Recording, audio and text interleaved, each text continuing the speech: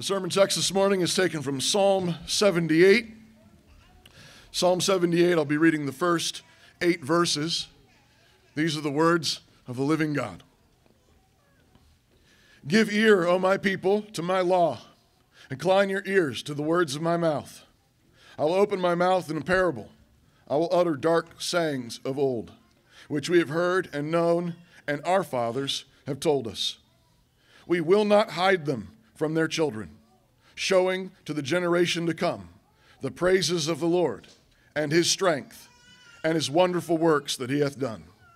For he established a testimony in Jacob and appointed a law in Israel, which he commanded our fathers, that they should make them known to their children, that the generation to come might know them, even the children which should be born, who should arise and declare them to their children, that they might set their hope in God and not forget the works of God, but keep his commandments, and might not be as their fathers, a stubborn and rebellious generation, a generation that set not their heart aright, and whose spirit was not steadfast with God.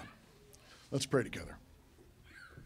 Father, please make these words like well-driven stakes that connect and bind particular truths from your word to our lives in a potent way.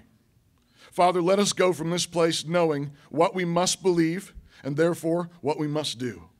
And in particular, we ask that you would be pleased to continue binding many generations together in our midst, that we might honor one another and stand together against all the darkness.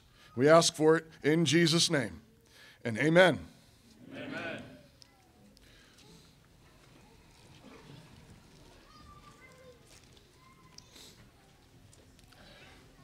I remember many years ago, a minister friend of mine from out of town was in town and gave a message, and I don't recall the exact message altogether, but one of the things that he said that was very striking was that parents don't really get their report cards until they see their grandchildren thriving in the Lord.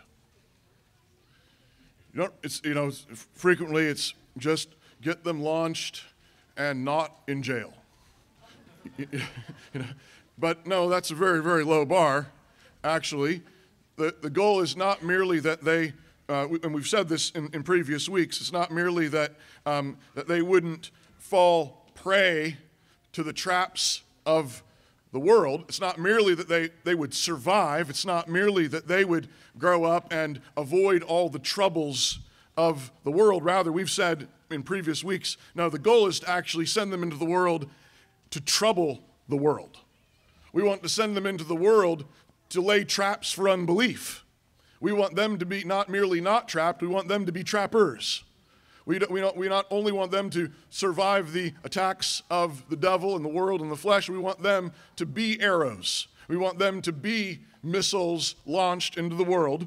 But that means then that what we're talking about is you're going to see that really clicking. You're going to see that really in a potent way and know that it's the right thing and it's a good thing when they start having kids and their kids are growing up in the faith and their kids love the faith, love the Lord, even more than you or your kids did.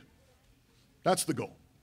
That's the goal. So you don't really get your report card until you see your grandchildren thriving in the Lord. This means that our goal as parents should not only be to see our own children standing with us, inflicting damage on the kingdom of darkness, but also see our grandchildren standing with us, and peace upon Israel.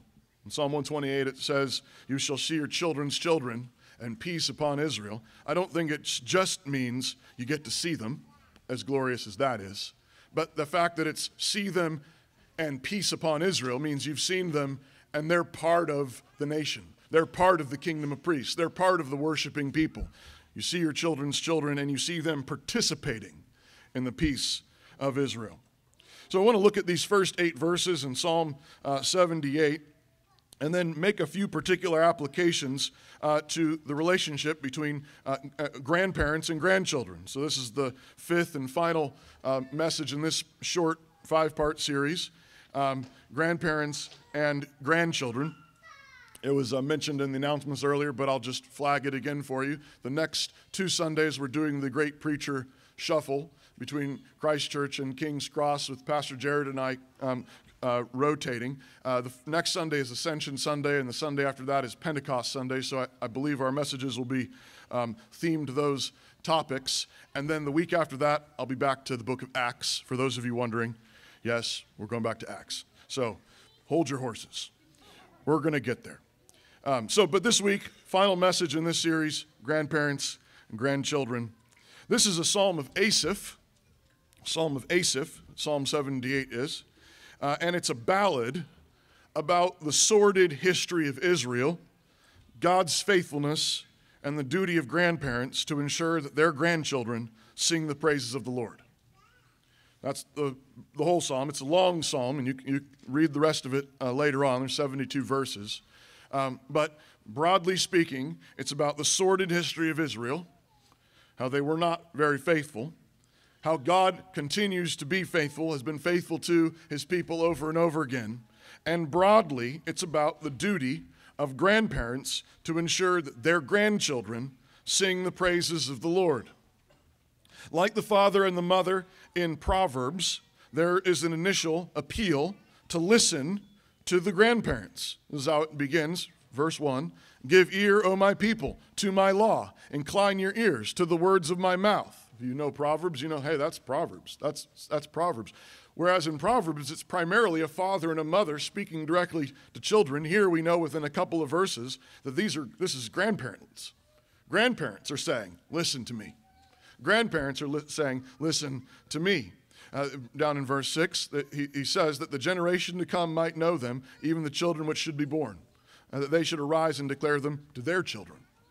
Right? So these are grandparents saying, listen carefully.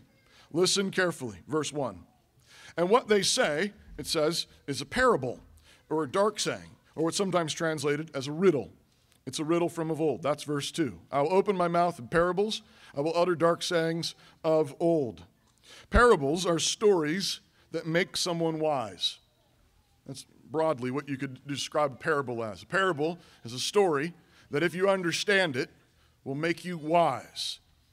It's no accident that the Hebrew word that for parable, mashal, is closely associated with, if it's turned into a verb, it can mean tell a parable, but often it actually means to rule as a king. It means to rule as a king. So think of Solomon, for example. Solomon is a king, but he becomes king and immediately prays to God and says, I'm too young for this job. I don't understand how to rule such a great people. Please give me wisdom. And then God gives him wisdom, and God says, because you didn't ask for riches or the life of your enemies or all these other glories, I'm going to pile up the glories upon you, but in particular, I'm going to give you wisdom. And then there in 1 Kings 3, immediately he has a test of that with the 2 prostitutes that are fighting over the baby, the living baby. And so wisdom and rule go together. Wisdom and rule go together, and the word parable actually holds it together. A parable is a story that if you understand it, it will make you wise. And think of wisdom here then as wisdom to rule. Wisdom to distinguish between things, wisdom to make wise decisions and to rule well. So the grandparents say, listen, I've got something to tell you, and if you understand it, if you listen carefully, you'll be wise and you'll be equipped to rule. Older folks naturally tell stories, and this is their duty. Right? They've seen a lot, they've heard a lot, they have a thing or two to say, and it's their job. It's their job to talk. It's their job to tell us the stories. It's a great sin to hide the wonderful works of the Lord from your grandchildren. It's a great sin to hide the wonderful works of the Lord from your grandchildren. You need to talk. You need to tell them. And the reason why it's a great sin to hide the wonderful works of the Lord from your grandchildren is because it will result in less praise to the Lord. That's verse 4. We will not hide them from their children. And this is your grandchildren. We will not hide them from their children, showing to the generation to come the praises of the Lord and his strength and his wonderful works that he hath done. Right? So what's the point of telling them the wonderful works of the Lord? That they would praise the Lord.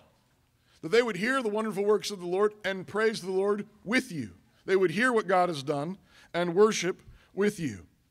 This all goes back to God's own self-revelation and testimony that he intended for parents and grandparents to pass down to children and grandchildren. We see this in verses 5 and 6. So this goes back to God's own testimony.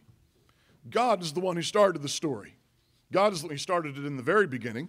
But here in the history of Israel, he began it particularly at Sinai.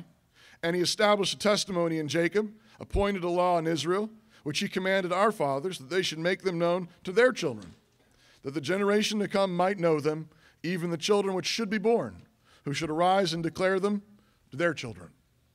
So this all began with God's own testimony, his own self-revelation, and the goal is for it to be passed down, generation to generation, parents to children, and children again to parents, and so on. Done rightly, this is to teach each generation to set their hope in God and not forget him, like so many previous generations. We see this in 7 and 8. Verse 7 says that they might set their hope in God and not forget the works of God, but keep his commandments. How are they to not forget? Their grandparents are supposed to be talking about it all the time, and their parents all the time, so they don't forget. So they hope in God and keep his commands. So they might not be, notice there's another set of fathers here, another set of grandparents even, might not be as their fathers a stubborn and rebellious generation, a generation that set not their heart aright, whose spirit was not steadfast with their God. So, the hearts of grandparents. It's the temptation of the young to reject the wisdom of the old. That's the temptation of the young. The temptation of the young is to reject the wisdom of the old, but it is the temptation of the old to grow bitter and resentful. It's the temptation of the older to grow bitter and resentful, frequently about that. They just don't listen. If I told him once, I told him twice, doesn't just ping pong ball off his forehead, right? So the temptation of the young really is to reject the wisdom of the old. But the temptation of the old is to grow bitter, resentful, hardened. What does it matter? Apathetic? Doesn't matter. They don't listen. It doesn't matter. Everything's getting worse. And so on. So the longer your life, the more hard things you carry. The longer your life, the more hard things you carry. That's true. But the temptation is to either let those hard things weigh you down, make you bitter, make you angry, make you depressed, make you apathetic, or else, maybe even in the midst of all that, you simply try to escape. Try to escape. So you get angry on the one hand, or bitter, or you just try to escape. In one direction, you're giving into those hard things. You're giving into anxiety. You're giving into fear. You're giving into anger. You're giving into bitterness. Or in the other direction, you might be trying to bury those fears, those frustrations, that bitterness in various empty pursuits. And of course, there's all kinds of temptations offered to the retirement community. All kinds of ways that you're invited to escape the hardships of life. And it's a temptation.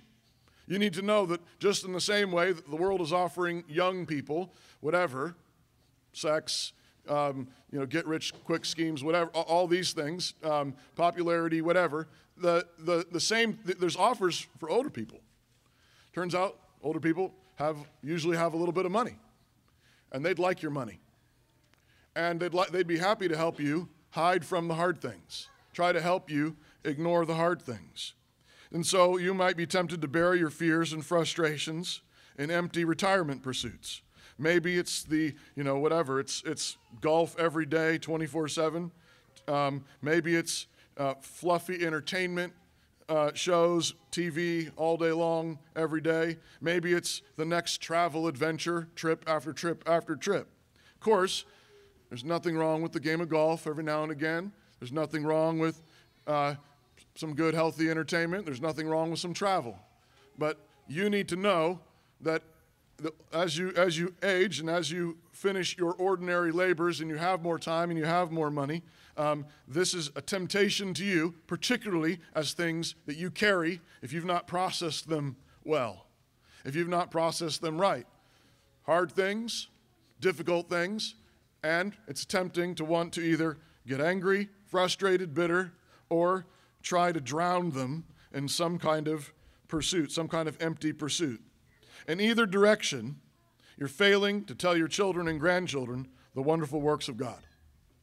If what's consuming you is all the hard things, all the things that haven't gone right, all the things that gone poorly, all the ways in which whatever you failed or other people around you failed, you're growing hardened and darkened, well, you're not, then what's going to be on your heart and mind? What's going to be on your mouth? Bitterness. Not the wonderful works of God, bitterness. Or else, and you say, well, that's ugly, so I'm gonna go in for fluffy TV shows and anything but that. Well, again, what are you talking about?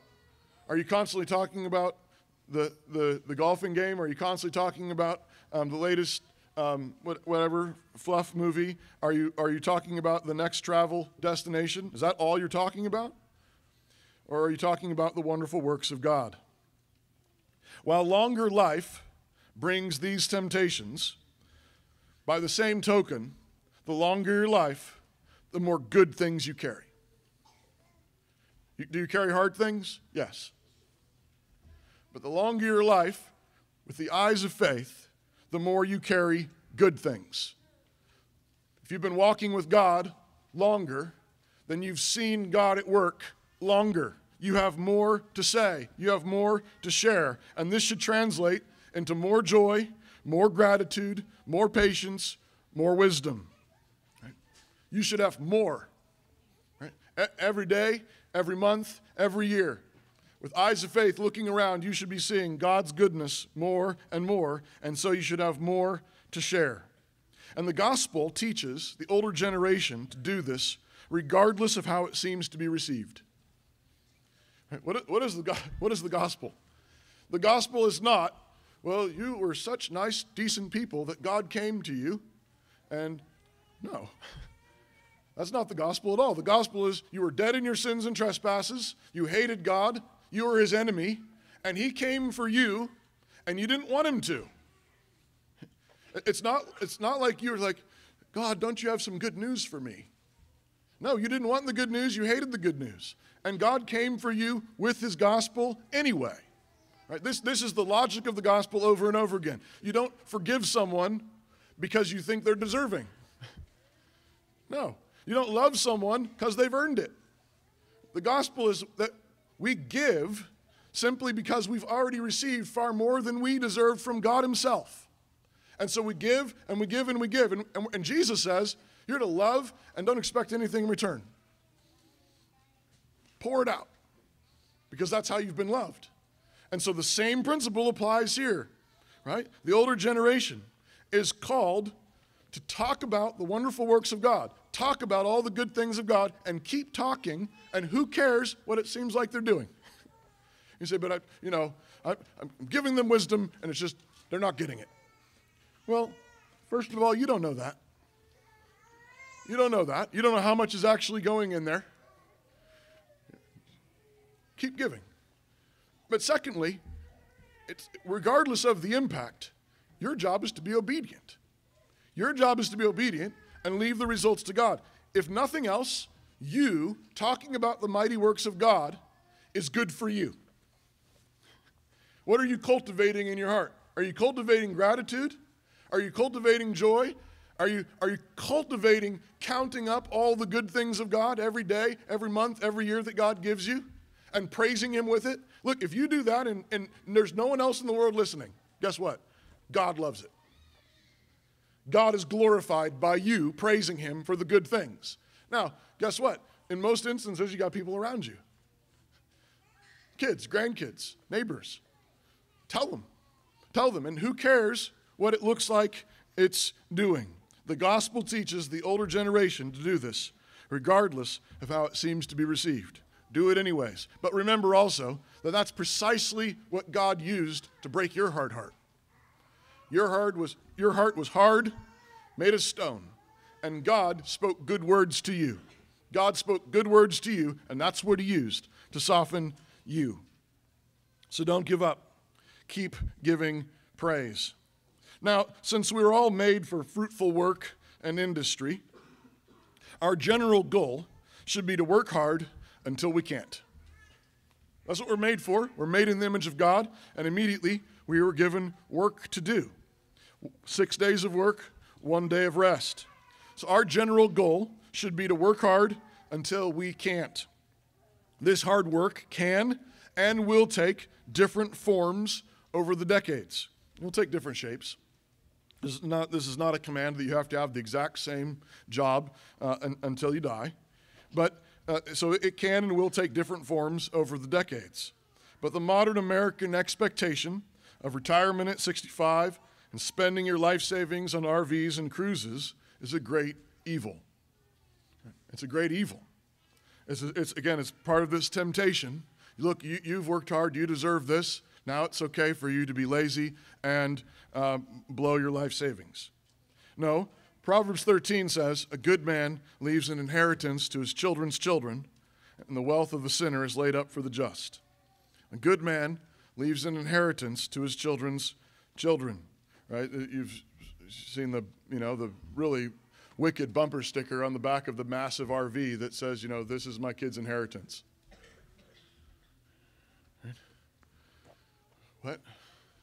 Right? They're just burning it. Burning it. This inheritance should ordinarily include financial and material provision. We're not Gnostics. We believe that God made the world. He made good things, and people need, children and grandchildren need resources with which to live and serve the Lord and their families.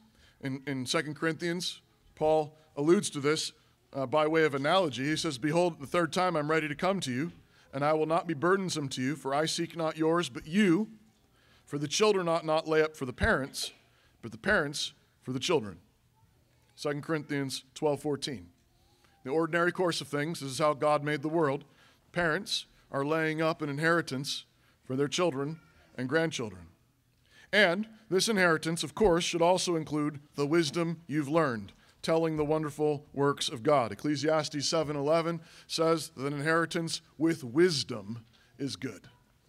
An inheritance with wisdom is good. So think of your work now, and if you're already in the later years, if you've maybe finished one career and you're working at other things, you want to be thinking to yourself, what I'm doing is trying to leave as much as I possibly can of a blessing to my children and grandchildren. This is material provisions as well as wisdom. We live in a land that has rejected the inheritance of our grandfathers, and we've done this perhaps most insidiously in how we have sent them away to nursing homes and allowed the government to fund and oversee their care. Right? This is perhaps one of the greatest sins, honestly, as a nation that we have committed. We have sent our grandparents and great-grandparents away to nursing homes and allowed the government to fund and oversee their care. I think one of the great blessings of the whole COVID insanity was that it revealed some of this to us. What were some of the hardest hit places? Nursing homes. And some of that was caused by massive bureaucratic incompetence. But who put them there? We did. We did. Right? Who is God given to care for their grandparents and great-grandparents in their older age? Well, ordinarily, it ought to be their family. Ordinarily, it ought to be their family. Their family ought to be at least intimately involved. The last memory I have of my wife's grandparents is waving to them and talking to them through outside glass in their nursing home. And we were allowed to hand a cell phone in, because cell phones, are very, very clean. That's safe. And we could talk to them through glass. We did that as a nation, as a culture. We said, no, let's outsource that. Let's outsource that. The COVID insanity was perhaps one great wake-up call that this system is completely bankrupt. We have done a civil version of what the Jews had done in the first century, counting money paid into a system as some kind of substitute for actually caring for our parents and grandparents in old age. Remember, Jesus went off about this in the Gospels. He says, you've used the traditions of men to set aside the clear commands of God. God said that you're to honor your father and mother. God said that if you curse your father and mother, that you should be liable to the death penalty.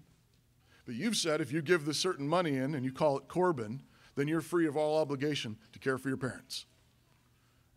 So this is not a new temptation. We've done it before. People of God have done it before, and God hates it. Of course, there are sometimes health needs that require medical assistance, and so we ought to seek to provide for that. But nevertheless, it should be far more normal for our grandparents to end their days surrounded by their people before being gathered to their people. That should be the norm. The norm should be surrounded by your people in order to be gathered to your people. And part of the reason for this is because of what they have to say. I mean, it's not just the travesty of incompetent care. It's not just the travesty of isolation. It's not just those travesties. That's bad enough. But you know what else? We've been cut off from their wisdom. We've been cut off from their wisdom. Right? Why is our land such a wreck? Because we send all the wise people away. We sent them all. We said we don't want to listen to you. We'll come visit you once in a while, of course. We'll listen to you for a couple minutes. We've sent the wisdom away rather than inviting the wisdom in, rather than saying, we want more of this. You've seen more than we have. You know more than we know. Tell us about the wonderful works of the Lord.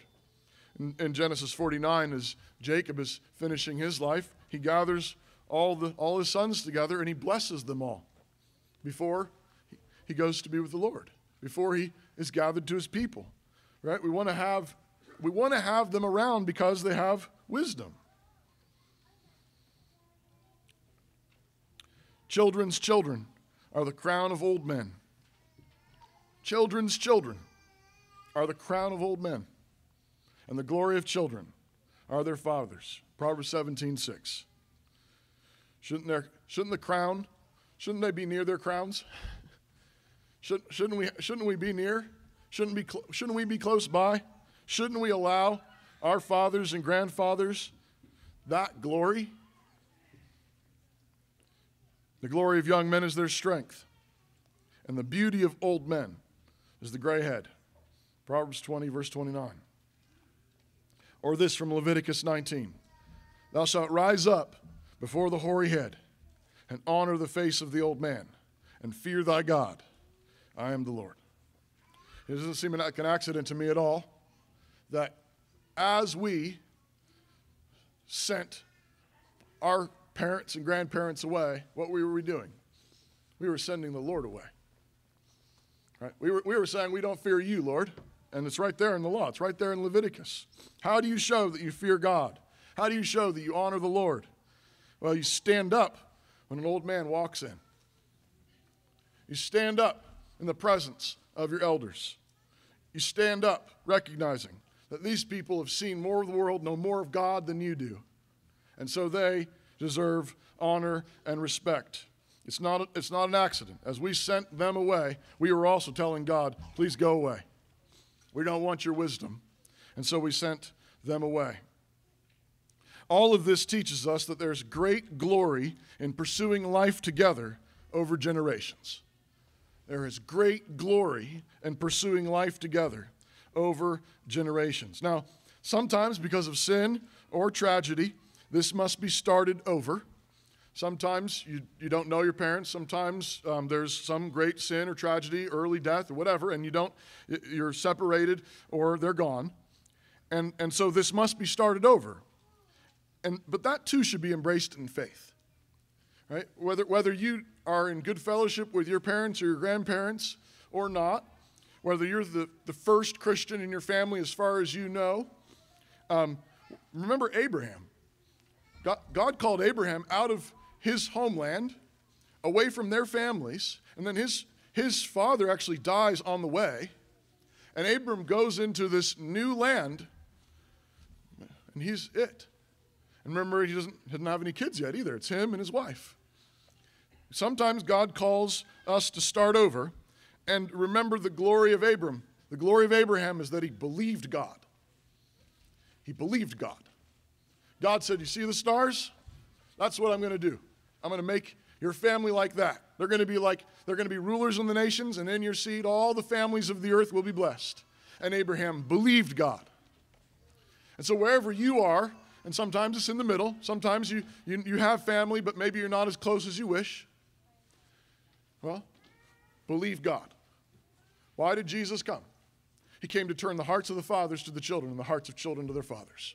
Right? He came to take the curse that resides in all our families. He came to take it away. And as he takes it away, what your job is to believe is that the only thing left is blessing. That's all that's left. If the curse is taken, your sins are confessed, you've done everything you can to be right, then you're to look to God and say, I'm hungry for your blessing. Let it be upon me, let it be upon my children, let it be upon my grandchildren. Knit us together. And never forget that God puts the solitary in families. Psalm 68:6. God puts the solitary in families. God puts the orphans in families. I was talking to a friend one time who was a first-generation Christian, and he just said, talking about how was kind of, just saying, I love how, your parents are Christians, and you've got all this legacy, and he says, I just don't have that legacy. And I looked at him and I said, actually, you're wrong. You're part of the covenant people of God. Are you not? And when you come into the people of God, guess what? You get fathers and mothers and grandfathers and grandmothers. And if you're on the other end of that, you say, well, I didn't have any kids, or I was never married, or I don't know my kids, or whatever. Guess what? Look around. These are your children. These are your grandchildren in the Lord. This is why we take those baptismal vows. This is why we take these membership vows. We are family in the Lord. God puts the solitary in families, and he's given you an inheritance. He's given you an inheritance in the church, in the saints. Look around. These are your people. Right? This is what Jesus said. Your mother and your brothers are outside looking for you. He said, everyone who does the will of my Father, my mother, my brother, my sister. You see? You say, well, I don't have a Christian family. I don't know what it's like to have a Christian family. Yes, you do. Open your eyes. Look around. This is your family. These are your people. The Lord puts the solitary in families. There's a gentleman many years ago that you maybe heard me tell this story before, but there's a gentleman, someone in our congregation met from a local nursing home named Jim, and brought him to church one Sunday, and he started coming, and met him, and I started going over to the nursing home. He taught me how to play pinochle, and I played pinochle with him probably for 4 or 5 years, and there's a couple other gentlemen there, and a couple years into it, he pulled me aside, and he's a single man, never married, no kids, had some relatives kind of, somewhere around, but they weren't really involved. And he used to say to me, just pull me aside, he'd kind of have a little bit of, I think he had a stroke at one point, so a little bit of a speech impediment, but he would just look at me really intently and say, Toby, I used to be so angry. He says, now I'm happy. I'm so happy. And he would just say that really intently at me, and then he'd say, have a good day. And he explained at various points. He says, I was so angry at God, and then you all started bringing me to church, and I love it. He said, and when he was passing away, when he was dying, I went and visited him, and he couldn't talk anymore, and was at the point where you're just keeping his lips moist, and read some scripture with him, and one of the very last things I asked him, I said, Jim, are you still happy? And he nodded very vigorous at me. And that's all he could do. And then he went to be with the Lord. The Lord puts solitary in families. As with all glory, glory is heavy. Glory is heavy. And that means there will be challenges. Now, it's glorious and sweet to talk about all these things, but of course, life's challenging. Life's challenging. But the goal should be honor. Honor, honor, honor. It's glory, glory, glory. That's what you should be thinking to yourselves. This is glorious. And so, life together, there's bumps, there's tensions, there's places where you're trying to do the dance of the in-laws, or the dance of the daughter-in-law, or the mother-in-law, or the son-in-law, or the grandchildren. You're trying to do the dance, and you step on each other's toes. And you try again, and you step on the toes again, and you try. But remember, it's glory. Remember, it's glory. Think honor. So parents, honor your parents. Honor your parents so that your children will learn how. Parents, honor your parents so that your children will learn how. Don't roll your eyes at them. Don't talk behind their back ugly. Honor them. Speak highly of them. And even when there's strain, even when there's tension, you can talk truthfully about it. If they're not believers or things like that, you need to talk truthfully, yes, but honor. Honor them. No, your children should know you love them, you think highly of them. You're doing everything you can to honor them. Grandparents, honor your children, the parents of your grandchildren, so that they will learn how. Honor your children, the parents of your grandchildren, so they will learn how. Every family has to learn their own dance. Every family's got to figure this out. And there's different family cultures and so forth and personalities, and that should all be taken into account. But some of the very basic principles should be warmth and space. Warmth and space. Very warm, very warm. And give one another room. Give one another room. You can't exist. It's don't smother. Don't smother with that warmth. Lots of warmth and give room. And then you've got to figure it out in the details. How often does that mean we're over at each other's houses, or how often do we visit, and how long do we visit, and do we stay at the house, or do we stay at a hotel, or whatever. All those details have to be worked out. But warm, warm, warm. And then remember, be respectful of space. Give yourself warmly to one another, joyfully, gratefully, and freely. Give it free. Remember the gospel, right? Freely he's given to you. So freely give. Give it freely, and don't remember, Jesus says, don't require anything in return. Well, not even for grandma. Grandma, give like Jesus gave to you. Give. Give freely, gladly, openly. And trust. What does Jesus say when he says that? He says, it will be given back to you. Pressed down, shaken, overflowing. Right? Trust God. As you give, don't grasp. As you give, don't demand. Give, love freely. If they need more space than you think, okay, no worries, no fun. I'm here. Love freely, give freely, gratefully. Then recognize also that space needs to be given for individual families to exist. Don't meddle. Don't meddle. Assume the best. Assume the best. Believe the best. And then, of course, keep short accounts. No grudges building up. No bitterness growing up. Remember, either you cover it in love or you confront it in love. Keep short accounts. No long list of things, well, that one time when she did this, and remember on that Thanksgiving? This is 3 Thanksgivings in a row. No. That's keeping accounts. Do not do that. Keep short accounts, meaning as soon as something gets on your list, go make it right.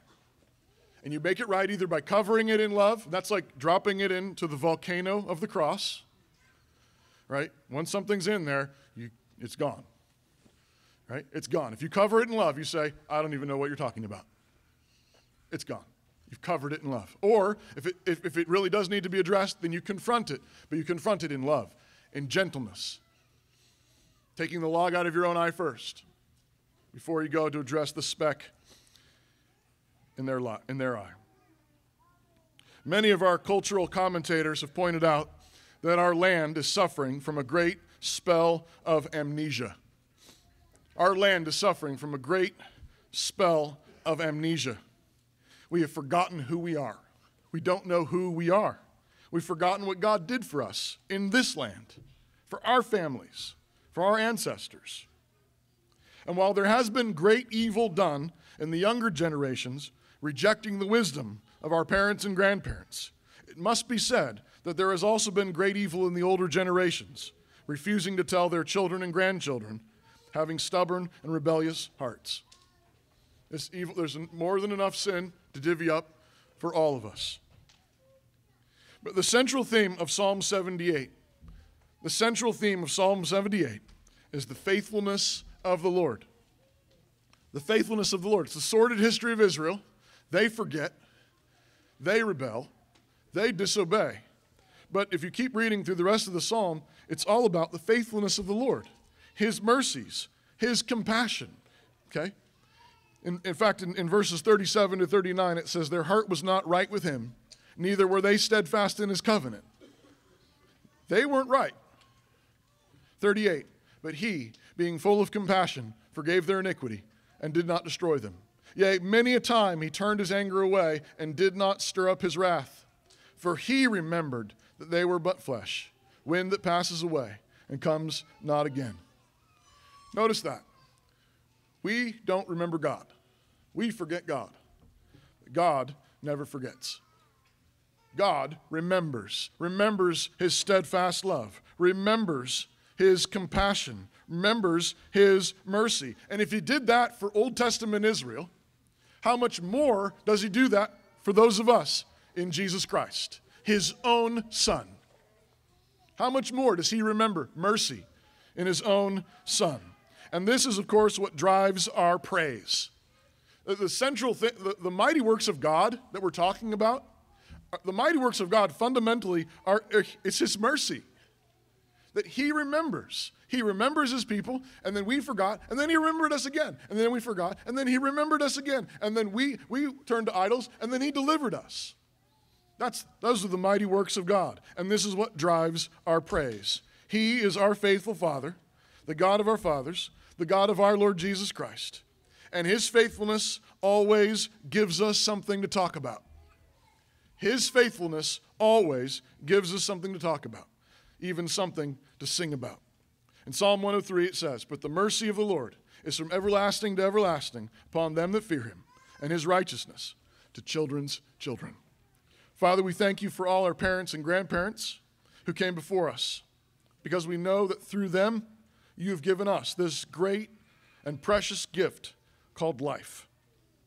We thank you especially for those who have gone before us, who have known you, and who have left us a glorious inheritance.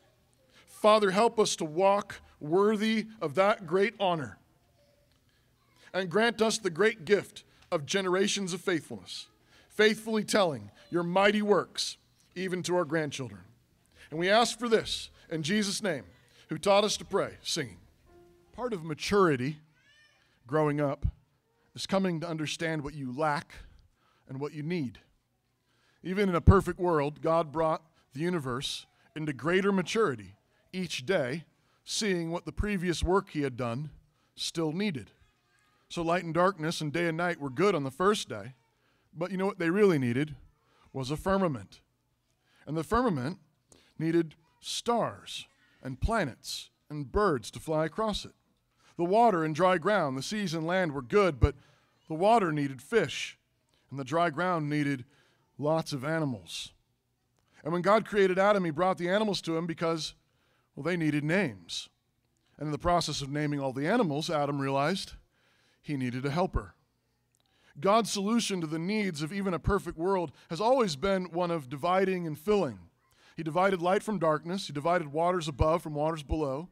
He divided waters from dry ground. And then he filled those spaces with stars and birds and fish and animals. And likewise, when Adam understood his need for a helper, God put him in a deep sleep and divided the rib from his side, and then formed the woman from that rib, and then brought her to the man and filled the void in his life with her beauty and friendship. Now, sin and death, of course, complicates this process, but God still basically works the same way. A child needs to separate from his mother's womb in order to be born and fill with more life. Children grow up as we sense their need to learn and become responsible, new tasks and duties and classes. And when they grow up, they sense their need to work and make homes of their own and marry, and so they divide from us again and then are filled with more good things. And so the simple exhortation this morning is that this meal is for those who know they need to grow up more into Christ. Do you know your need for grace? That you need more wisdom? You need more love? And come. But notice that once again, God is showing you how he intends to do this. He breaks the bread and he pours out the wine. In Christ, he intends to break certain things in you and in your life in order to grow you up, in order to fill you with more of his goodness. Maturity understands this. Maturity says, yes, Lord, thank you, and welcomes that. So come and welcome to Jesus Christ.